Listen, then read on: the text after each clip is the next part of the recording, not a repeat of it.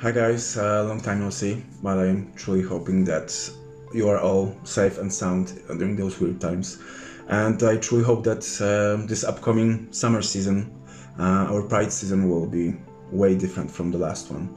And we'll have abundance of opportunities to meet each other in person, and it's been way too long. And I truly hope for that. In the meantime, I would like to tell you a bit about our initiative, Pride initiative that we want to undertake with Adam here in Poland. And some of you may know that we've been running a YR-2 HIV awareness campaign in Poland.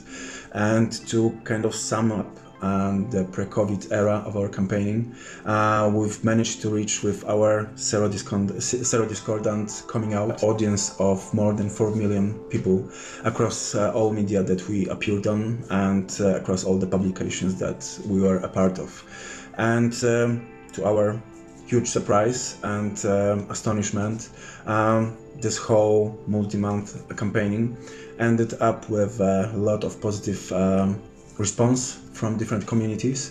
And the biggest surprise was that despite us using real names across the campaign, to date we were met with zero hate. Kind of a shocking revelation, knowing what our country is going through right now and what is the stance on LGBTQ community right now.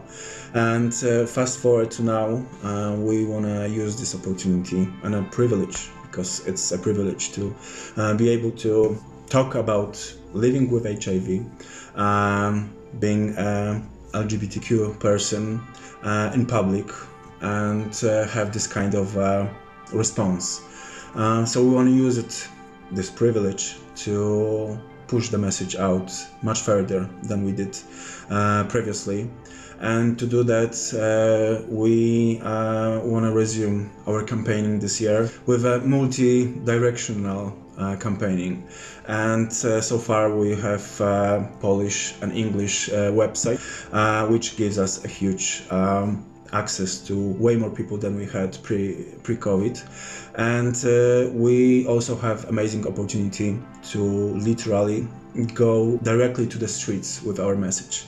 The whole situation with COVID shifted a lot of things, as you all know perfectly from your own reality. The one that is really important to our campaign is the commercial spaces that usually are filled with abundance of ad campaigns, but right now they are way more available to initiatives like ours, and we can bring our message of living with HIV, about going to treatment when you are HIV positive, and as a whole is I think a kind of a ultimate positive and hopeful message of solidarity, of mutual care, and something that we may all need this year after the trauma, or during this trauma that we are still experiencing due to COVID. The opportunity is there. Due to my professional background, I have direct access to those spaces, and we can get a really sweet deal during those upcoming months. And this is also a great opportunity because many restrictions will be going down during upcoming months. People will go out to the streets, pubs, to restaurants, to literally every space that is possible outside of their flats, homes, etc. And on those streets they will be able to meet us, to receive this whole message about you, about living with another virus. And to make this happen, we need your help. This campaign from the very beginning is a grassroots campaign that we self-fund because we don't want any interference from government regarding anything related to our sexual health. This campaign is our life story, so we are self-funding our efforts.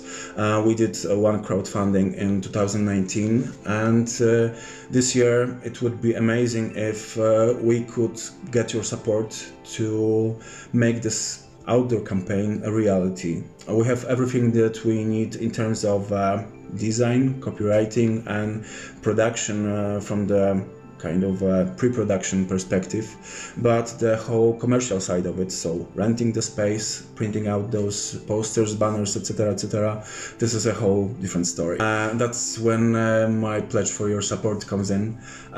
We prepared few thank you specialty items, solidarity items that we prepared just for this occasion and opportunity, and it would be amazing if you can help us reaching that goal of making this campaign a reality.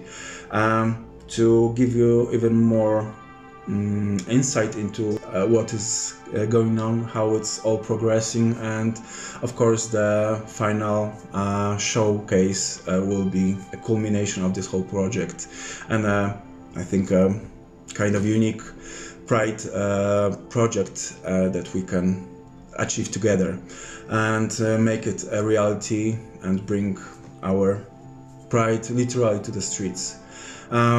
Yeah, so this message is kind of long, but I hope that it's kind of a exciting one too, because we are truly excited for this to happen, and we hope to have you on board with us. And let's do something. Let's do some positive damage and this madness of a reality that we have here in Poland. So thank you and see you soon. Bye.